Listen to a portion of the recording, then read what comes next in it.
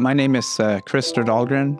I'm a chief consulting engineer with GE Hitachi in the US. I'm also a co-inventor of the BWX300 technology. I'm going to answer the most searched questions about the SMR technologies today.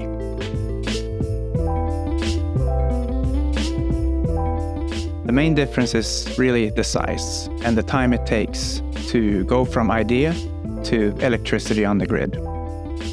By being smaller, they take less time, but they also can be safer by using safety features for a smaller output, smaller megawatt thermal in the core.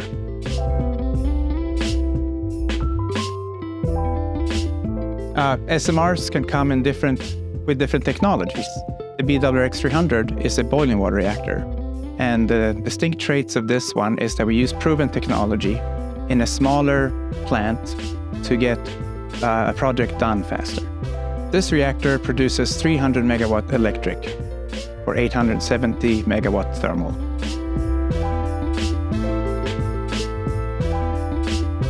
It's about 5 times smaller than a very large reactor, about 3 times smaller than an average reactor.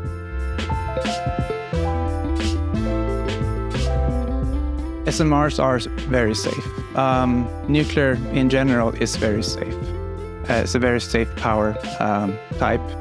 BWX300 has been built using defense in depth, designed with defense in depth in mind, and also with defense layers for all critical safety functions.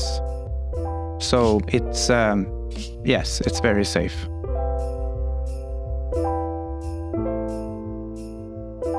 So a nuclear power plant includes several safety barriers, 5. So the pellet itself, the pressure tube, the reactor vessel, the containment, and then the reactor building. So there are 5 levels of protection between the fuel and the environment.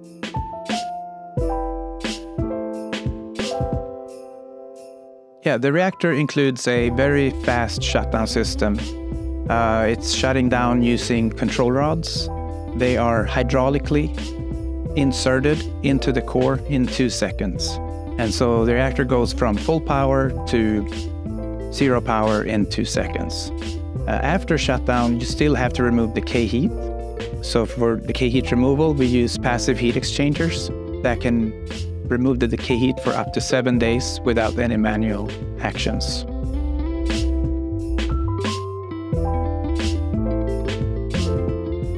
Yes, an SMR can be built close to households and cities. It always depends on the local conditions and the local environment.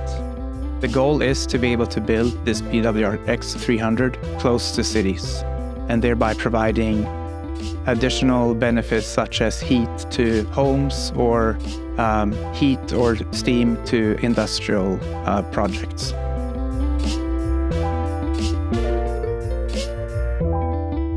Actually, a boiling water reactor, so BWX300 is a boiling water reactor, is a very similar plant to a coal plant or oil plant. It uses a boiler, but instead of using coal or oil to burn and boil water, we use nuclear energy. So we use the energy from splitting the atom fission to boil water instead of burning coal.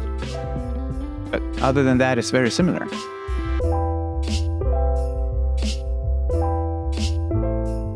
The boiling water reactor is a light water reactor. It uses what we call a low-enriched fuel, which comes in the form of ceramic pellets. Ceramic little blocks the size of the tip of your little finger. They are stacked on top of each other in pressure tubes. We enrich, which means we increase the amount of uranium that is fissionable, which is uranium-235.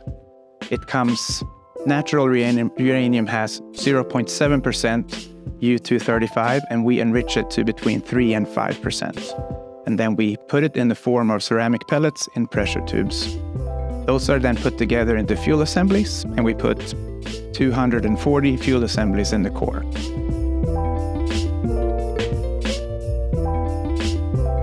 So the fuel goes into the core of an operating nuclear plant, and it comes out after 6 to 8 years, and it's placed in a spent fuel pool. The spent fuel pool is inside the reactor building. It can be in the spent fuel pool for 8 years or more. After that, it's placed into a transport cask and then stored either in dry cask storage or in an interim storage facility.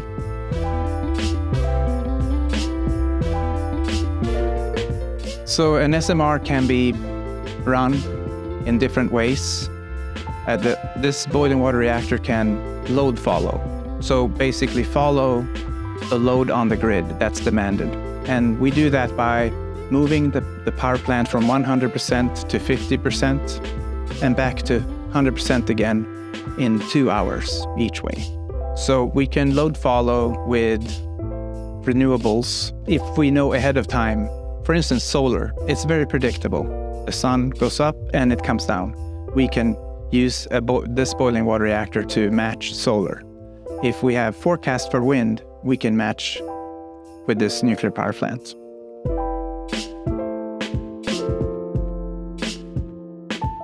We estimate up to 1,000 people will support the construction schedule, maybe 1,000 to 1,500. For operation, we can have as few as 75 to as many as 200. And that really is up to the constructor and the developer to whether they want staff on site or off site, or centralized support or support on site.